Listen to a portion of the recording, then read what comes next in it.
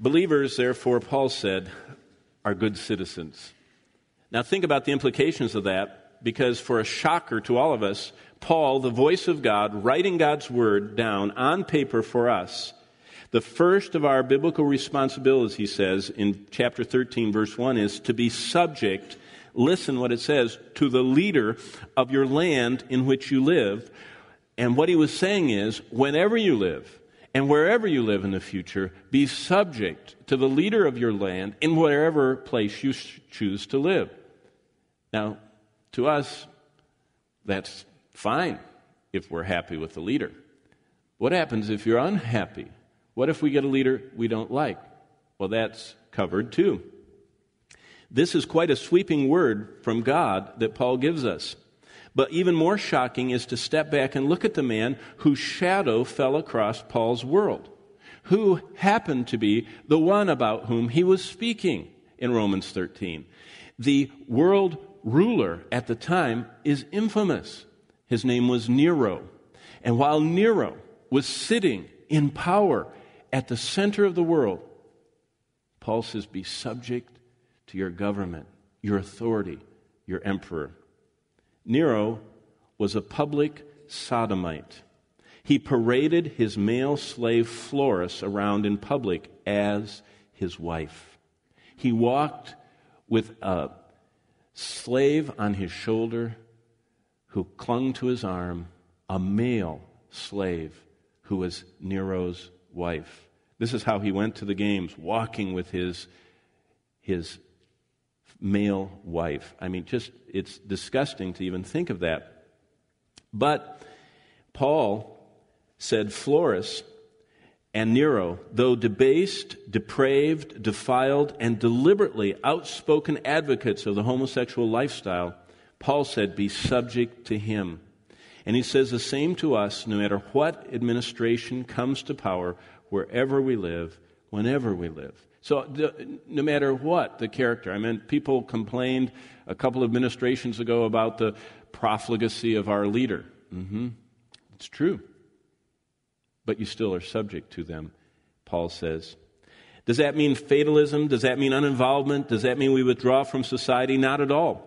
No one was more involved than Paul. He preached, he prayed, he wrote, he lived against sin in every form, at every level. As a citizen, you can be sure he voted in any manner he was allowed to, because that's just the type of believer he was. He was involved. He treasured his citizenship. He spoke of his citizenship. And I'm sure that was backed up by being involved as a citizen. Paul was involved in his culture, in his country, and in the lives of all who would let him. But he had no delusions. Paul never thought he could change society. And I believe we've sapped a lot of the strength of the church because we think our job is to change society. It's not. It's to see individuals transformed by the saving work of Christ. That's where the energies are supposed to go. We are not trying to change society. Paul's only hope was to change individuals one at a time. Now, let's turn back to another book he wrote, Ephesians. So go Romans, 1st, 2nd Corinthians, go to the right, Galatians, there it is, Ephesians chapter 5. Because he does speak about how we are to confront our culture, our society, our world in which we live. In Ephesians 5:11, Paul most likely wrote this letter from Rome where he sat in prison. So now he's gotten to where the epicenter of the Roman world, where this sodomite ruled by the name of Nero. And what does a citizen of heaven do when he's being subject, even to the point of being put in prison, to the powers that be? Well, in Ephesians, Paul adds the second element of our responsibility as believers. Not only are we to be good citizens, but we are also believers are to expose evil around them. We're not supposed to go through life hiding under our bushel. We're supposed to let our light shine, and when light shines, it shows the dirt. If you think about it, I remember the first time when I was pastoring in New England, I was invited over to one of those 300-year-old house. And they invited us over after church and evening service. It was unbelievable. I think George Washington had probably been there. It was one of the most beautiful colonial homes with gardens and, thick walls and candles in every window.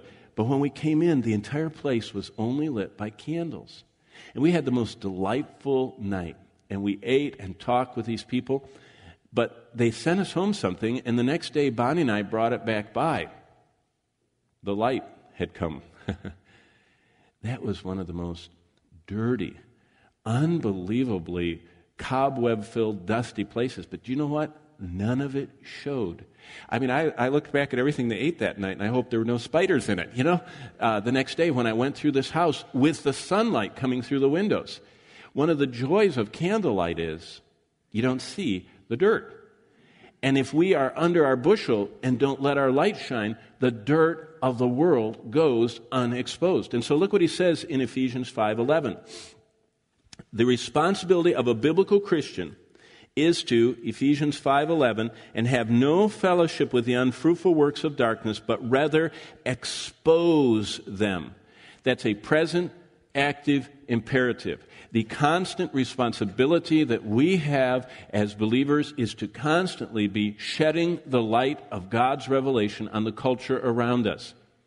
While in Scotland, the home to so many of the great missionaries of the past generations, the people, as they would drive us between the meetings, they say, oh, by the way, look over there, that's where so-and-so, oh, that's where Eric Little is from the Chariots of Fire, he ran right on that beach, and oh, this is where Robert Merrick McShane, and he preached and wrote his books, and da-da-da-da.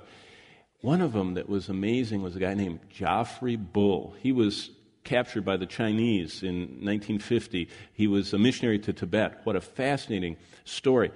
His biography talks about the fact that everywhere he went in Tibet and China, he would have a choice of either going along with the flow and letting them do the wickedness they were doing, or say, no, that is wrong. God says it's wrong, even though the Chinese and Tibetan tribal culture said it was all right.